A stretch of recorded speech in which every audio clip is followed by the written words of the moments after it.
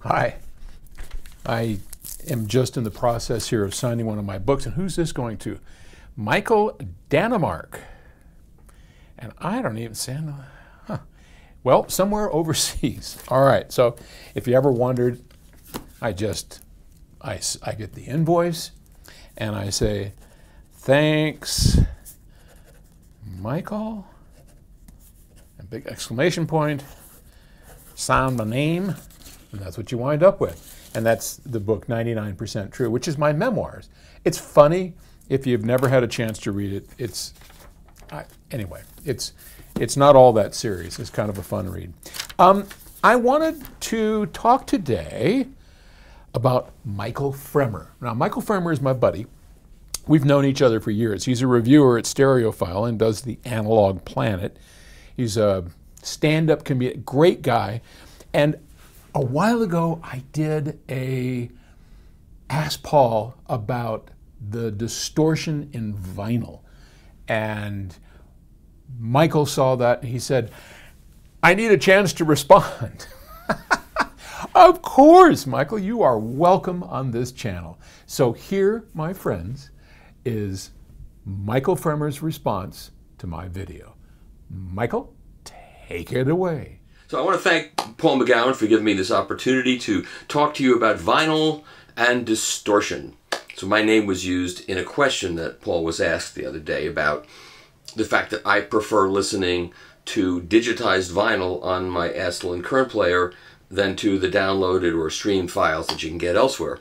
And that is true. So the question was, does vinyl add distortion to the picture when you digitize it, or when you play back a record compared to, let's say, the original tape or whatever? When you open a microphone to record something, you're adding distortion to the picture. Everything we do in making recordings is a distortion adder. We don't make perfect recordings. Microphones are not perfect. Mixing boards are not perfect. None of it's perfect. The idea that you could take a symphony orchestra and put it into a couple of microphones and play it back and it sounds like the symphony orchestra, well, that doesn't happen. We all know that live music, when you hear live music, you know, oh, it's live music, it's not a recording. So the bottom line is, every recording is adding distortion. And every technology that creates a recording, I don't care if it's cutting a lacquer or recording it to DSD or 2 times DSD or 4 times DSD or 100 times DSD or 192 24-bit or 96 24, all of these technologies produce certain kinds of distortions, whether we can measure them or not. And as far as I'm concerned, when you digitize an analog signal, whether it's a record or a tape, you are adding a layer of audible distortion that you can easily hear. And I've been tested on this so many times. You won't hear the difference between this and that. Or I'm going to send you a bunch of files, and some are 9624 and some are 16-bit 44K, but you can't tell which is which because I've messed with the metadata. So play them. And I say, okay, that's 16-bit, that's 24-bit. How did you hear? I said, because you can hear it. And maybe you can't hear it, but I can hear it, and a lot of people can hear it. And you can hear it too, actually. Over time, you'd recognize it. And if you don't recognize it right away, over time you would. At any rate, the point I'm trying to make is that whatever it is you like, whatever sounds more real or natural to your ear, is what you should like.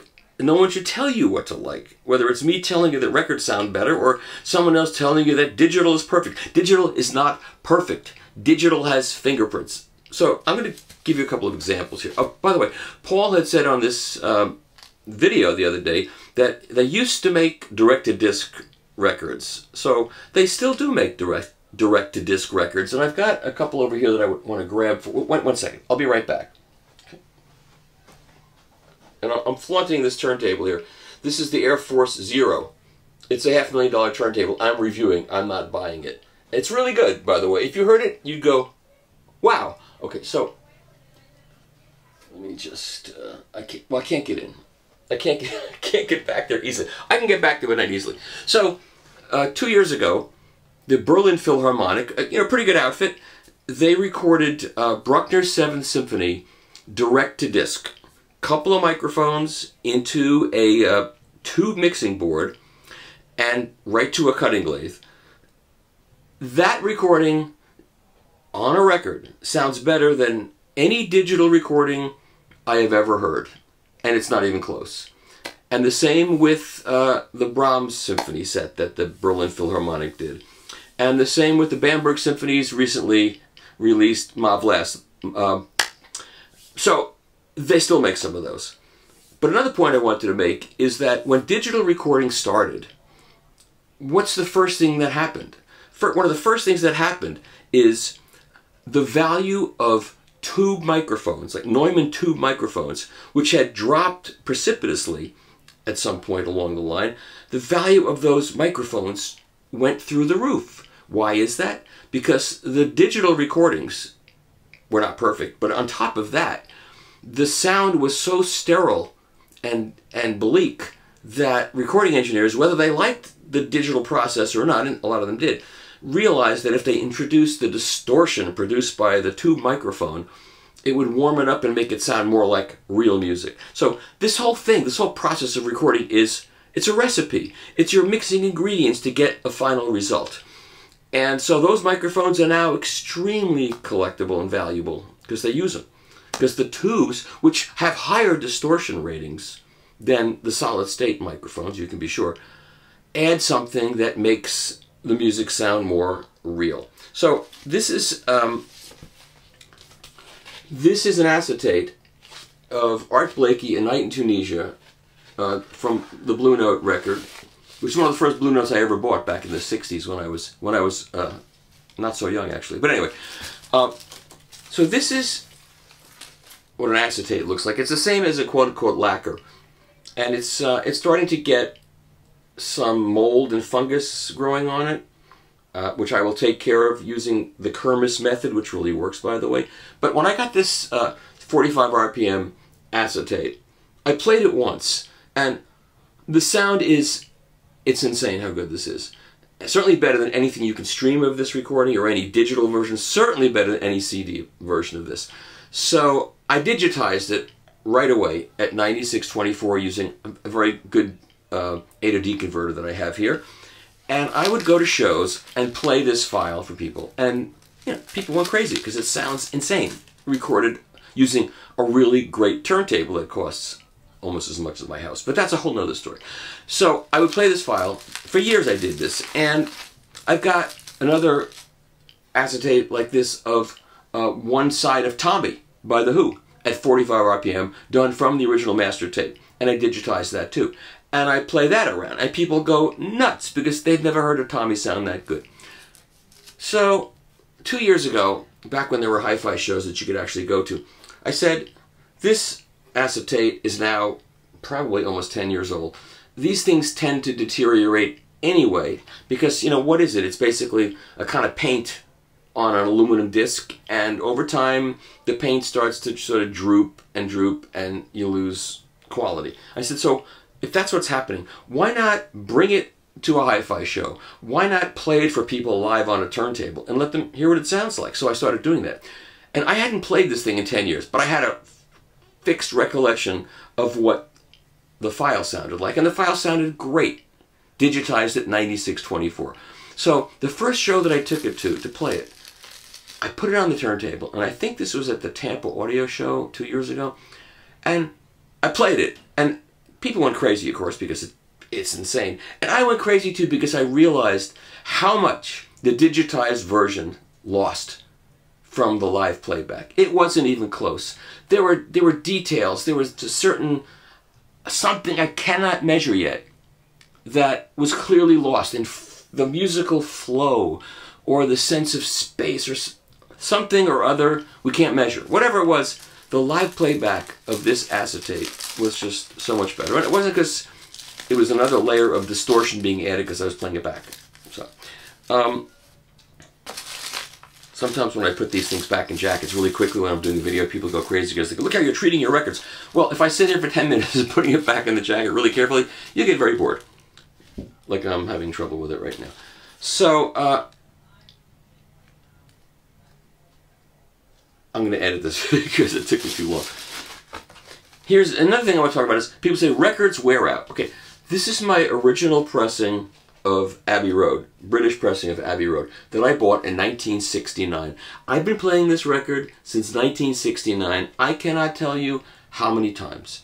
It sounds better than any digital version there is. Now, the recent Giles Martin Abbey Road remix sounds really, really good. He fixed certain things in the mix that they couldn't do back in those days. That makes it better. But honestly, aside from that, the sound of this, the sound of the cymbals, the sound of the instruments, the transients, everything else about this record, even though it's been played for 50, how many years? 1969 to now, it just sounds so much better played live. And I've done this demo. People come over here and they want to hear CDs or, digital files versus records. Nobody. And I have a very good DAC, a very, very good DAC. Nobody walks out of here saying, nah, file sounded better, the digital sounds better. Not one person. One time when I first moved into this house 21 years ago, when CDs were ruling the roost, my neighbor invited me over to a pool party. And we got in the pool, and we're sitting there around, actually we were in the hot tub, sitting around the hot tub. And this guy that owned the house said to the people, you see this guy over here? He plays records. He thinks records sound better than CDs. And they're all looking at me like, this is like 1999, by the way. This guy's crazy. What, are you kidding? I said, okay, dry off, put your clothes on, come on over, let's do a little listening. And they said, okay. Now, at that point in time, I had a 4-stack DCS Scarlatti, one of the DCS stacks, top of the line. And the Rolling Stones catalog had just come out in Super Audio CD. Mastered from the original tapes. I think Bob Ludwig did the mastering. He knows what he's doing. I had those SACDs on it. What at the time was a state-of-the-art digital playback system. So they came over, and most of these guys, now all of these guys, none of them had ever heard a really good stereo. So they're looking, what is this? Oh my God. Okay. I said, now I'm going to play you the Rolling Stones. I'm going to play you Aftermath, which I pulled out this British copy of Aftermath, which I have had since it was new, 1967. So I took it out. First, I played for them the SACD of Aftermath. And they were like, oh my God, I've never heard anything like that. It's like, I never heard that. That's amazing. I said, that's a Super Audio CD. That is better than a CD. And they all said, yeah, well, no kidding. It's unbelievable. We've never heard a system like this. And that was it. I said, now I'm going to play you this record that I've been playing since 1969. And I took it out, and I put it on. And it took like 10 seconds. And the guy that had the good seat said, oh my God, that was good. But Mick Jagger is right there. I mean, I can see him in three-dimensional space. He's right there. It's no contest. That is much better. I don't understand that. I said, because you've been fed a load of crap for 20 years about what sounds better.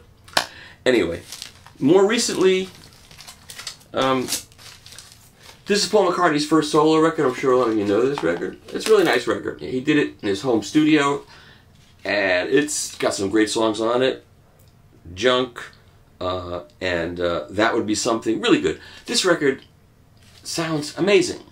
So, more recently, Miles Showell, who I know was a nice guy, he did the half-speed mastered version from that same tape. Tape still exists, and it's in good shape. But he does half-speed mastering, and he has to use a digital source, because that's the way his lathe is set up. So, he transferred it at 9624 and cut from the 9624 file, and it sounds really good. It does sound good. But it doesn't sound nearly as good as this. It's not even close. When Paul McCartney on That Would Be Something hits that first set of cymbals, whoosh, it's like right there on the record, on the original record. On the digitized version, it's like good. I'm telling you. So the point I'm trying to make is that every recording format, everything we listen to that's a record, whether it's on a CD or an SACD or quadraphonic DSD, 4x DSD or 12x DSD, they all have sonic signatures, all of them. And which sounds better to you is the one you should go with. But I'm telling you, a good clean record played back on a good system sounds the best. It's not close, I wanted to say. So Paul and I go back decades, since the 80s. I bought my first PS Audio phono, my first preamp. It was a PS Audio 4.0. And it was great at two things. It was great at being, up to my knowledge at that point, extremely transparent to whatever was fed it. And it did a really good job of picking up the Hackensack Hospital that I lived right behind. When they would bring somebody in, I knew all the people that were in accidents. I knew everybody who was coming in on a stretcher. I knew if there was a fire, because that thing picked up everything. And that's because at that point in time, they were designing in the woods in Oregon or in Seattle or something. And there was no RFI, or there was none of this stuff happening, so they didn't know that it was there. Anyway, I'm sure Paul will have a laugh at that now. He can cut this out if he wants to. And the other thing I have to thank PS for is I added a outdoor auxiliary generator to give me electricity when there was a power failure.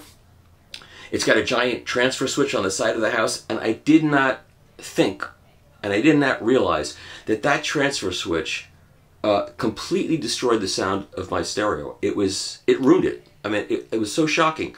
They came in, they turned the power off, they put in the generator, they put in the transfer switch, that's this giant switch that takes the electricity from the street to the generator. And even when the generator wasn't working, the sound of my stereo, it was, I mean, they flipped the switch and put the power back on after 6 hours of it being out, and it was like, what happened? Now I have two big boom boxes, one on the left channel, one on the right channel, and all the transient response was gone. All of the detail, all the three-dimensionality, all the blackness in the background, gone. So I figured, well, maybe I could try a PS Audio regenerator, because that's going to regenerate all new electricity and essentially take me off the grid. So PS was nice enough to send me a P20 and a P15, and as soon as I put those in, my stereo was back. Those things work. So two things I want to say about that. If you live in an apartment building and you don't know how your electricity is getting into your apartment, you should try one of these. You'd be amazed at what a difference it might make for you.